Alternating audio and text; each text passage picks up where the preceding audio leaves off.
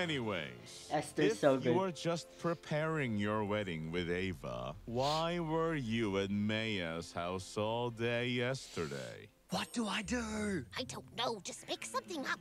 Well, you see, Ava and I are so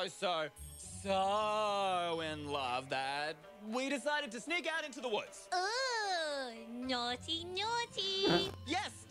Very, very naughty. So there we were, walking through the woods when she grabbed my waist. And then she body slammed you into the ground. What? No.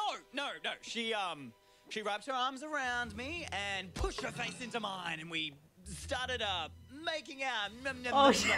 What the fuck? Ew, my ears. Jordan, I don't think you need to... And there was saliva everywhere.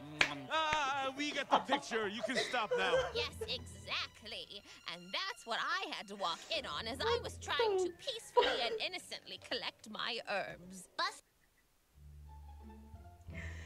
Oh my god. Bro. The fudge.